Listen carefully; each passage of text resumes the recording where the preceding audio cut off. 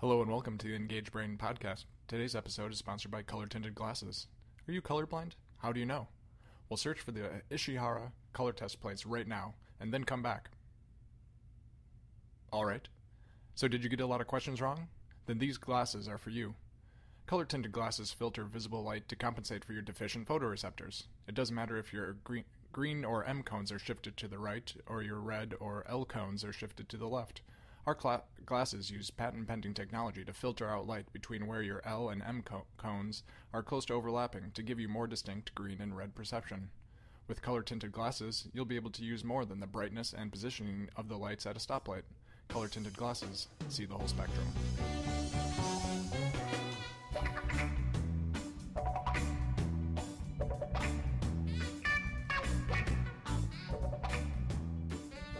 Last year, the dress that blew up the internet was a shining moment for vision researchers and others who study color perception.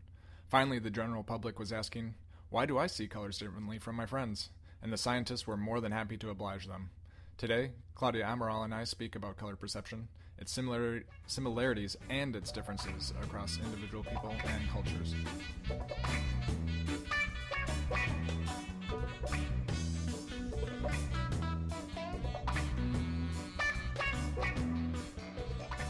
Well, thank you for coming in today. I'm here with Claudia Amaral.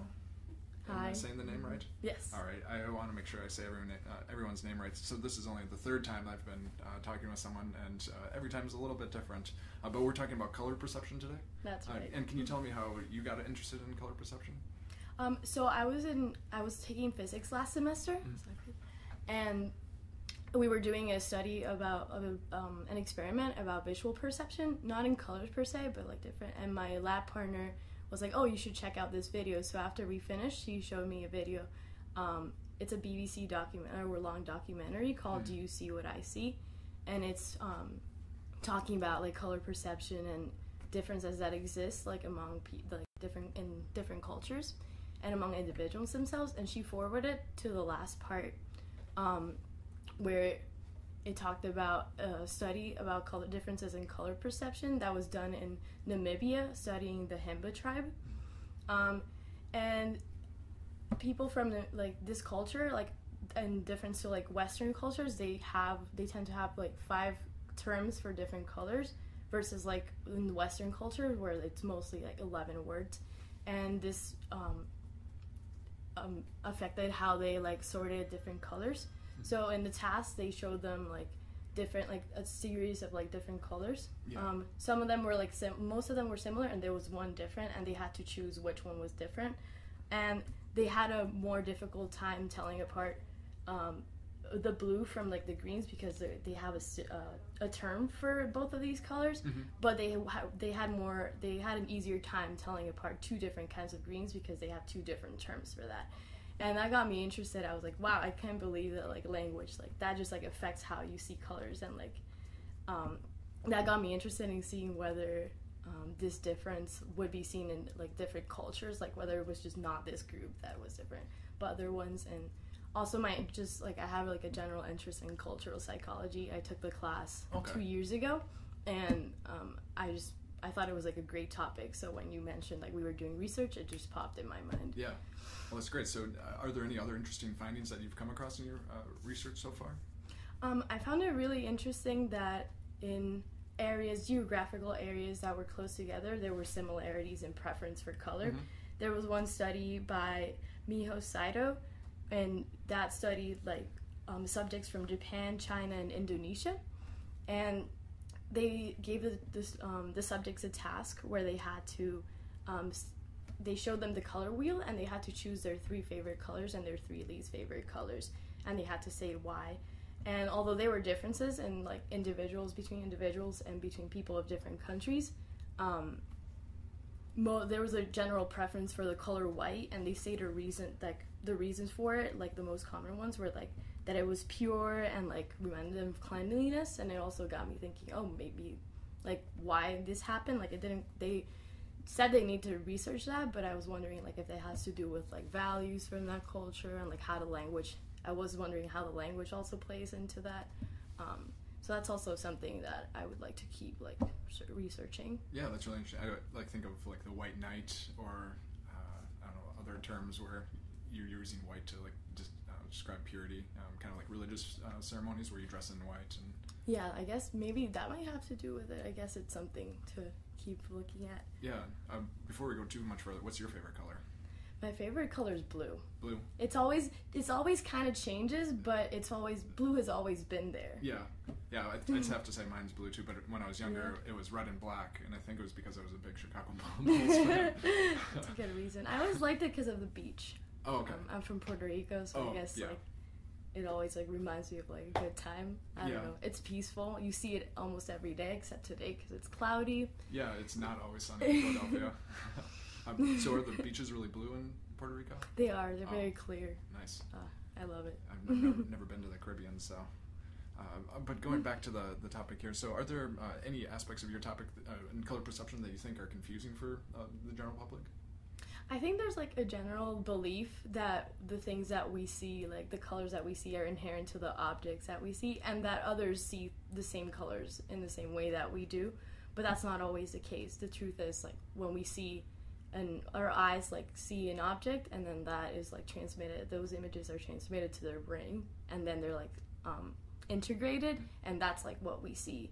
And the objects themselves, like the object absorbs color and then reflects other colors, and that's what we see. So even whatever we're seeing is not like, that's not the inherent to the object, and it's just interesting to think about. And because everyone's brains like work differently, and because like we're I guess socialized differently, our brains will, when they like information from outside like gets there, like it might be like interpreted differently. Yeah, so our eyes are different, the retina and the like distribution of cones and photoreceptors are different across people, but then we have to go more steps, so back into the brain, back into the occipital lobe, and just how that kind of shifts at every single step that we go through.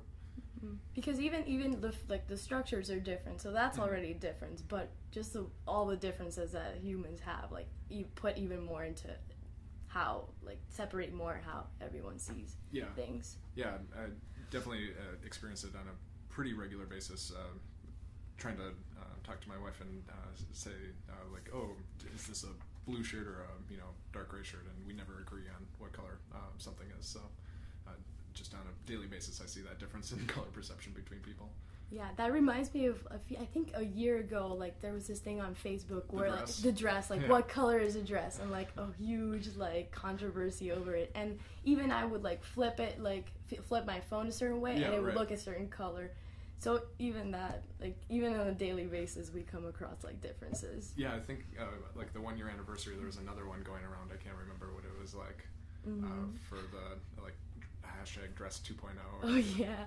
But it was something totally different. I should look at it. Maybe I'll try to see if we can put it on the Tumblr, Engaged Brains Tumblr, where this podcast will end up. But something I want to. Have you, once you posted your BuzzFeed quiz on the BuzzFeed community, have you received any response from any of your friends or anyone? I have. Some of them have been like, oh, I saw that you did like something, and I was like, wait, how did you come across that? And like they thought it was really interesting in general, and like were surprised by like the facts that they ran across. Yeah. So that was pretty like interesting, and I'm hoping that I'll keep getting more responses as time goes by. Yeah, me too. Do you think that going forward there's any kind of new or exciting areas of research in color perception? I definitely think there is. I did not come across research at all about how like people who are bilingual like perceive color, especially if there's like differences in like color terms between cultures. Like I thought that would be a really interesting like area of research to look at. Also at how color affects behavior. I saw a study where it was saying that when certain teens were wearing black, like they were given more penalties. Of course, this is only just one study, and I was interested in seeing like if this is replicated, what findings are seen, but also does this apply to any other colors? Like, will a certain color be perceived like bring different like ideas or like feelings or different associations for different people? I think that's also like an area of research that is interesting. Additionally,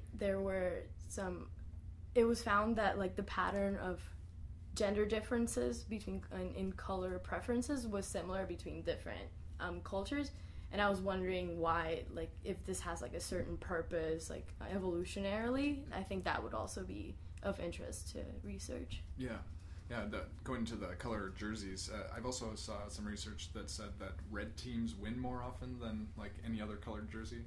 Really? I don't know, like if red is power, or if there's some sort of association with that. That's true. Yeah. But then, is there any like one last really important thing that you think you'd like to mention about color perception? I think that it's important to mention that although there are a lot of differences in people and between cultures, there's also like individual differences. No two people and a single culture will see things similarly.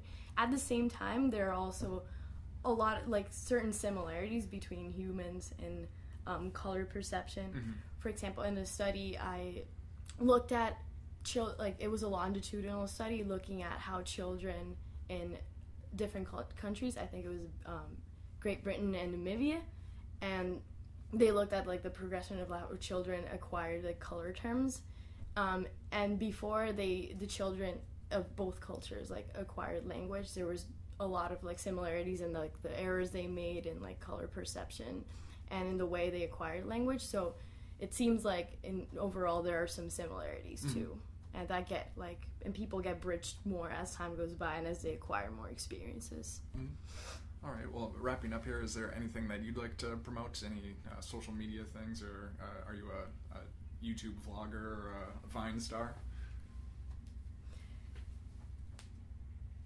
I guess keep on like looking at these. I would promote like looking at my colleagues' other BuzzFeed articles, infographics. Yeah, they have a lot of like interesting facts, and also because with the research we made, like it's based on research and like it's facts and like first, so it's actual information that's real. So I would suggest looking at that. Yeah. So even though most BuzzFeed things we might not trust, our BuzzFeed ones are trustful and research based. Yeah, and you can also check out the like different there's I think links to like the articles, like more information if you're interested in any of these topics. Yeah. Well, great. And then the last thing I'll ask is. We were talking before we started recording. Has that come to your mind, that thing you saw in Ecuador? I have not. I just remember like seeing something and it was like, oh my, I wonder why like this isn't like a thing in other countries. But I totally forgot. I know as the recording stops, I'm totally going to remember.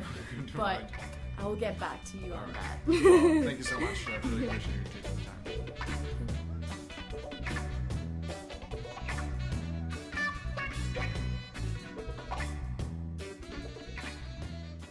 Thanks again to Claudia for coming in to speak with me about color perception.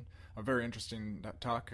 Afterwards, I went and looked at the glasses I was talking about and found N-chroma, which are these glasses that help individuals who are colorblind see color like healthy individuals who have 3 fully functioning photoreceptors. So that was really interesting. Something that I've been jamming in this part of this segment of the show, Jake's Jams. Jake's Jams is where I talk about things that I've been liking, things that I've found interesting lately. I have to give a shout out to iTribe. iTribe was a $100 eye tracker for developers, mostly app developers, to be able to incorporate eye movements into apps that they have on iPads or other tablets.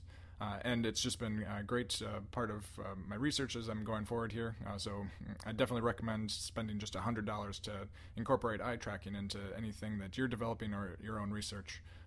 iTribe, it's a company out of Europe.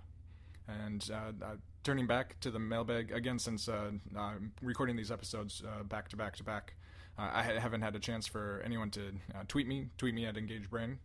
Or email me, my last name, at gmail.com. And when I say my last name, I actually mean my last name, not literally my last name. So if you have any questions or you'd like me to answer something, you can let me know there. Thanks again, and I'll catch you next time.